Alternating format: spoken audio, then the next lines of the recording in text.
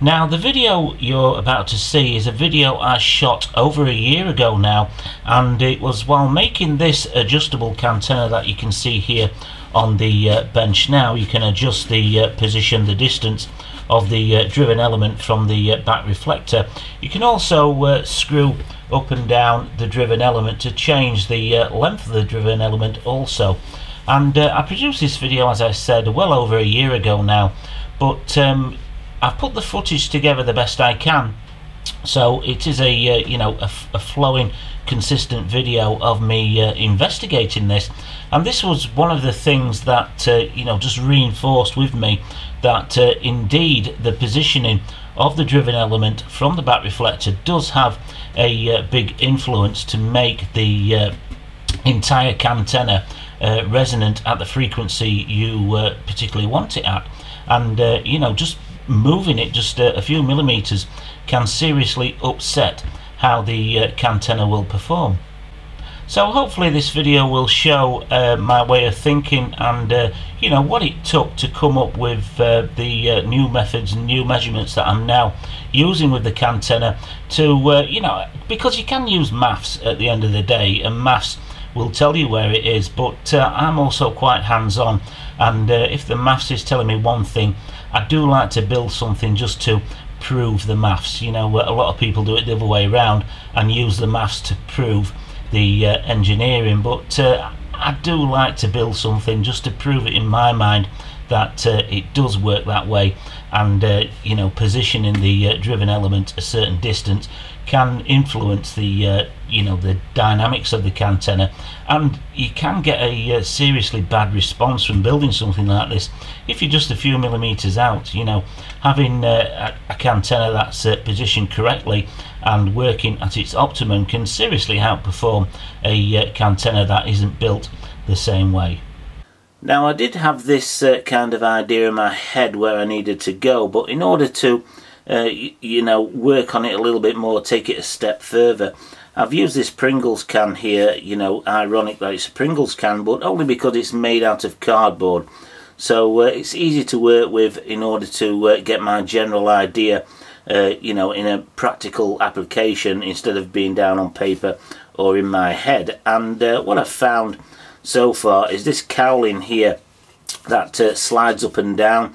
The Pringles can needs to be a lot longer, because if I push it to expand it so it's the furthest distance away from the bottom of the Pringles can here, I'm exposing the slot that I've cut out in order to move this. So this cowling needs to be a lot longer, probably double the length, because if I move it that way as well, I'm exposing the slot again, and you don't really want to do that because a slot is an antenna in its own right, so we won't get any real readings from this. But I'm still keeping with a second slot here, you know, the vertical adjustment of the main driven element, but this slot also gives me the adjustment of the distance away from the back reflector. So this is the way that I want to go with this. So I think now that I've you know, built this and I've got a general idea that it will work, I think it's time to move on to making this out of metal,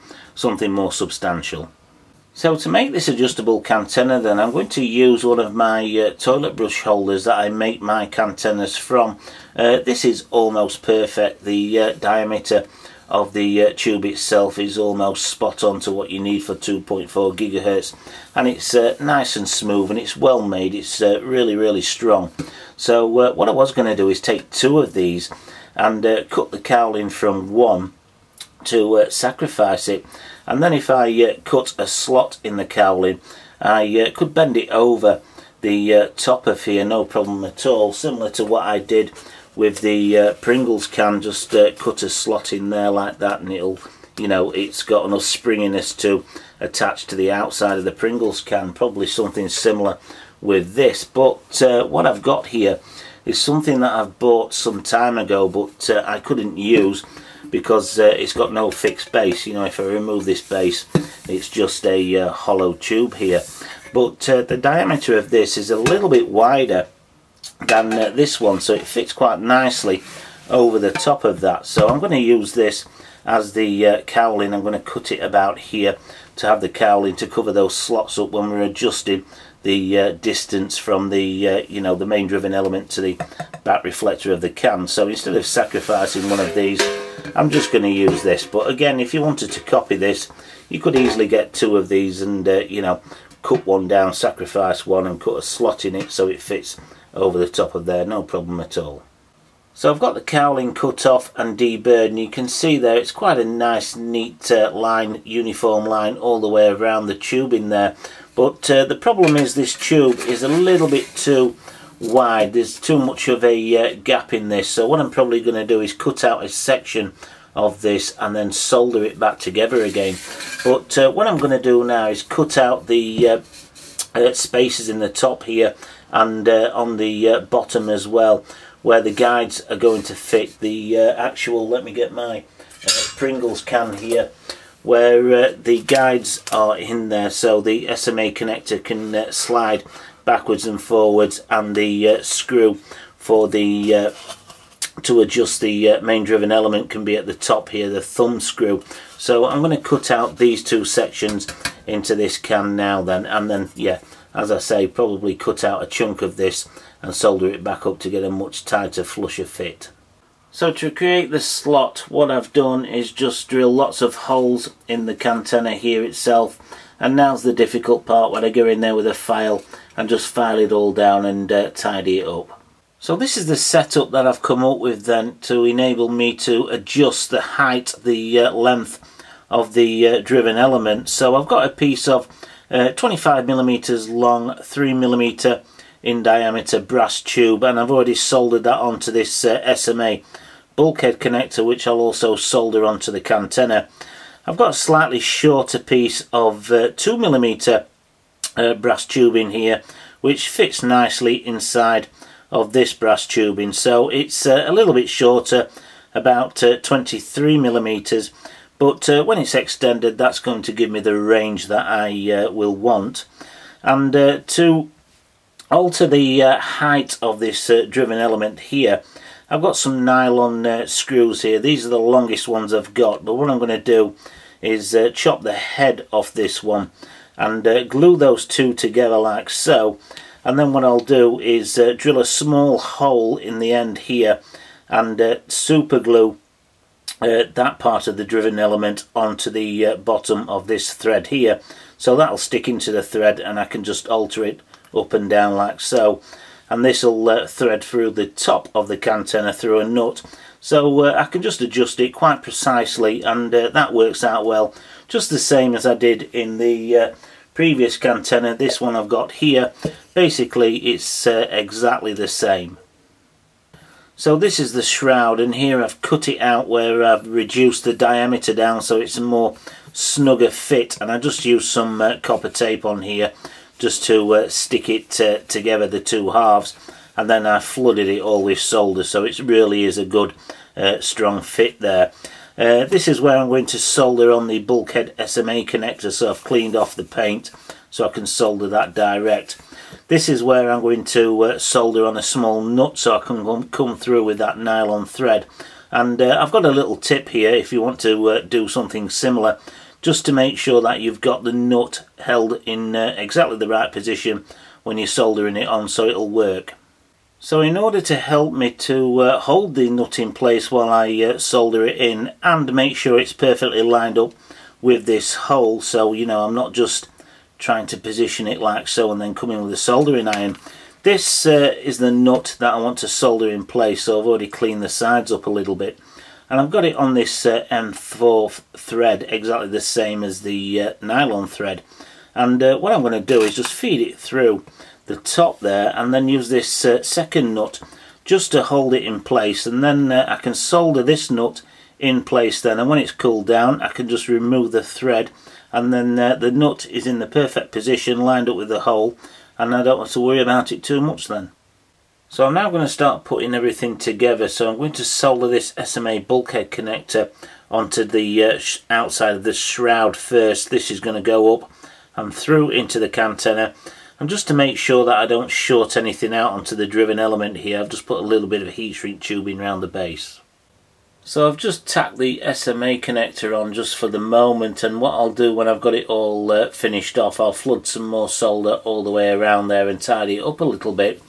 But now what I've got to do, and hopefully the camera will focus on the inside, is I've got to get a little bit of super glue on the end of that first thread there, and then bring it up and line it up with this thread, and then hopefully I'll get it stuck down. I'm also going to put a little bit of heat shrink tubing around there as well to add a little bit more strength. So this is the tricky bit where I've got to get my hand in there, and some super glue, which is not always a good thing to have in a small contained space, because I could end up with my arm permanently stuck down here, but hopefully it'll work out for the best.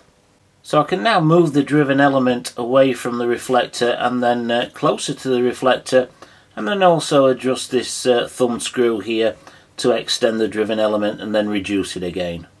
So I'm now ready to test this adjustable Cantenna then, but I just want to point out a silly mistake that I made when constructing this. I should have removed the paint from this section of the main can and the paint from the inside of this cowling here as well. So we had a electrical contact to ground between the cowling and the Cantenna itself, because the SMA connector, that needs to be grounded to the outside of the can for the Cantenna to work properly. So what I've done to get around this is put this grounding strap on here. It's a flexible strap that I made out of some of this copper tape that you've seen me use previously. I just doubled it up and then flooded solder on there just to add a little bit more strength. So I've got around it by doing that, but really it'll be much easier to remove the paint from this section of the Cantenna and the paint on the inside of the cowling as well. So what I thought we'd do first is adjust the distance from the main driven element to the back reflector. Now, the measurement that I've been using now for many years, probably from when I first started building these, is a distance of 62.3 millimeters away from the back reflector, and that seems to be a standard size all over the internet that people say it needs to be at. If you look on any of the calculators or anything like that, or any forums, that seems to be the optimal distance, about 62 millimeters away from the back reflector. So what I'm going to do is alter this so it is 63 millimeters or 62.3 millimeters away from the back reflector. We'll set that as our standard there, and then we'll start adjusting the main driven element to see if we get a decent response where we actually want it, because I'm kind to think now that I've got all this equipment and I can test things like that, I think that could possibly be wrong. And Cantennas do have a slightly higher VSWR than most antennas. It is a slightly high VSWR, but because they're so directional and work well over a great distance, you tend to write that off. But I'm thinking that possibly one of the reasons why it's so high is because this is too close to the back reflector. But these are the kind of experiments that we can do now that I've built this. So I've got the distance set roughly to in between 62 and 63 millimeters away from that back reflector, and I'm also thinking that I could possibly put some kind of scale here, so I don't have to get the ruler out each time when I'm adjusting like this. I could easily put a scale on here, paint a scale on here, so we know the distance from the driven element to the back reflector. So I think that's possibly something that I'm going to do when I build my next one. So I've refreshed the screen on the spectrum analyzer to see if we can see any kind of response in this area here, and it seems to have got a little bit worse. There was originally a response, possibly a response around this area here, but that's now disappeared. We've got a response over here by the looks of it, so we seem to have gone up in the scale slightly, and if you look there is a very small response just here. Over here it seems to be quite good as well, but in the area that we need it, it's still quite poor. So what I'm going to do now is start adjusting the main driven element to around the 30.5, 30.1, 30.15 that normally people tell you to cut the main driven element off at. and see if we get a response in this area that we want to look at. So with this thumb screw then, I can just untighten it, unscrew it, and what I can do, I can come in with my ruler, and because I've put this little bit of heat shrink tube in here, I know I can measure from that then. So what we've done is we've added around 4 millimeters to that, so that would now be at 27 millimeters long, the main driven element. So let's refresh the screen and see if we've done anything.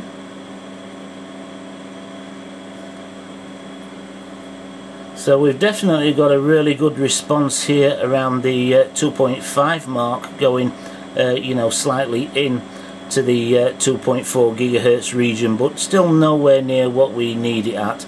I mean, Wi-Fi tends to work at about 2.45, which will be in the middle here. So this is 2.4, 2.45, and this is 2.5 gigahertz. So we've got a response there, and that's at 27 millimeters. So let's keep turning.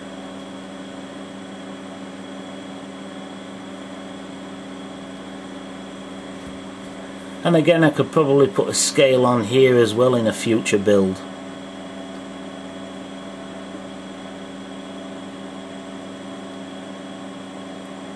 So that's about 8 millimeters. So we're probably getting there now at about the 30 millimeter mark, and as you can see, we've now got quite a good response around this area here, which is where we actually want it. So if you did build a Cantenna where the distance is 62.3 millimeters away from the back reflector, and a main driven element around that 31 millimeters long, you would be able to build yourself a Cantenna that gives you a very good response in the area that you want, and you can see it's quite wideband as well. So to try and improve this slightly then, what I'm going to do is move the driven element away.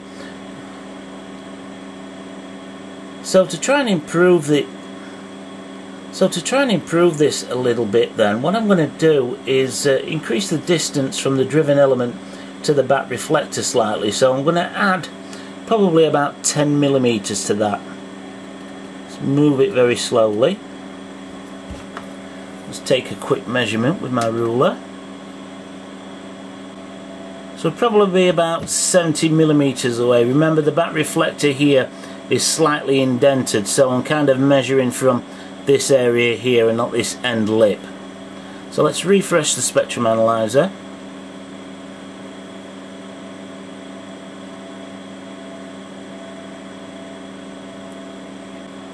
So we have moved things quite dramatically here by adding a little bit more distance from the main driven element to the back reflector, and it seems to play a much bigger part than I previously thought it did.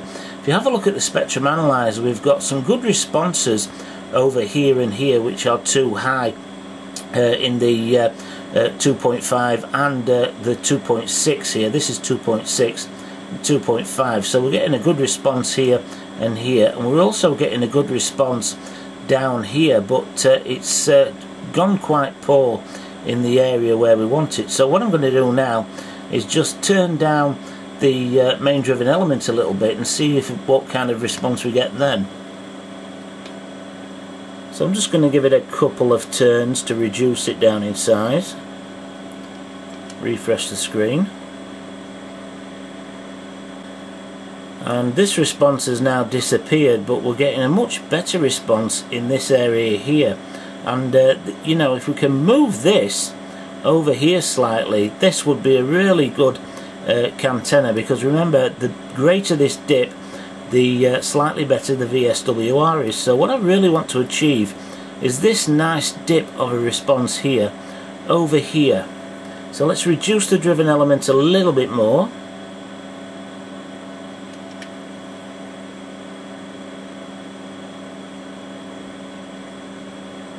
And I'm going to increase the distance from the back reflector slightly as well.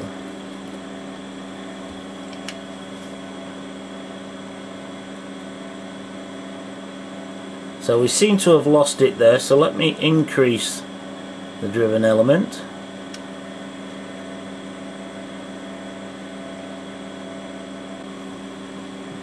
increase the distance slightly.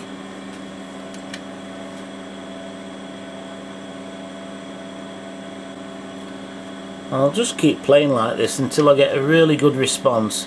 Just keep adjusting it slightly. So this is something that I can do with this, but it would really take a long time if you were building a Cantenna, cutting that main driven element down a little bit at a time, taking a reading, and also adjusting the distance. You know, you'd have to build a completely new Cantenna again. So you can do some really good experiments with something like this to fine-tune your measurements. So it's only taken me less than 5 minutes off camera playing around with this, you know, adjusting the distances, etc. And what I've got now is a really good frequency response right where we want it, bang in the middle of this line and this line, perfect for 2.4 gigahertz Wi-Fi or 2.4 gigahertz FPV video, let's say.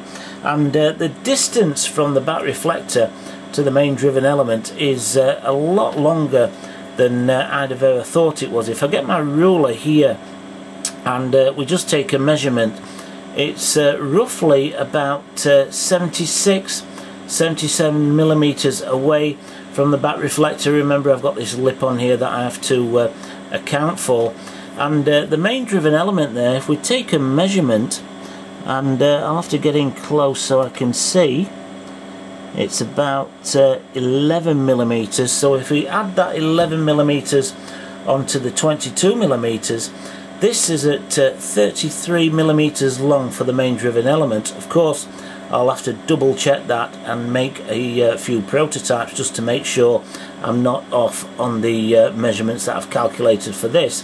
But the main driven element, 33 millimeters, and the distance away from the back reflector is around 77 millimeters long. So that's a lot longer than the 62.3 millimeters that I was using previously, and what most of the websites and calculators tell you to do. And also the main driven element seems to be a little bit longer. I mean, I used to use 30.5 for this type of Cantenna. That's what I worked well for this size of Cantenna. When I was testing it, just scanning Wi-Fi and looking at the different responses there. But this one seems to be perfect, bang on center frequency, with that slightly longer main driven element and a greater distance from the back reflector there. So I think what I'm going to have to do now is make up a couple of Cantennas using these measurements, and again double check them on the spectrum analyzer, and start scanning Wi-Fi and comparing them as well, and see if this is a bigger improvement over the previous measurements that I'd used. And you know, it'd really take you a long time to come up with that as well if you had to keep building a Cantenna for every time you did a measurement, especially with this distance. You know, you'd have to keep drilling a hole, making a completely new Cantenna to put your main driven element at a greater distance away.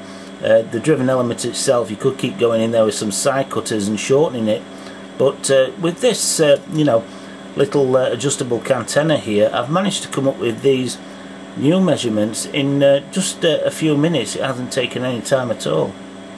So I do hope you enjoyed that little video, and you've got an insight into the way of thinking when it comes to designing things like this. And you know, I did make a little mistake with this one, because it's the only one I've ever made where I had to ground this collar here, so it did make it look a little bit messy. But if I ever build one in the future, then I'll strip away the paint so the collar is making a contact with the can itself. And because, you know, this is used in the lab as part of the test setup, it's not going to be taken outside, so it probably won't rust or anything like that. But this did help me in concluding that the measurements with the probe and everything else, you know, do make a serious difference to the performance of a Cantenna. So any comments or questions, drop them below and I'll do my best to answer them. Any ideas where I could come up with to improve this design, and as I said, I don't think you could come up with anything that could change the diameter of the can itself. But you know, greatly appreciated, and hopefully you'll join me on the next one.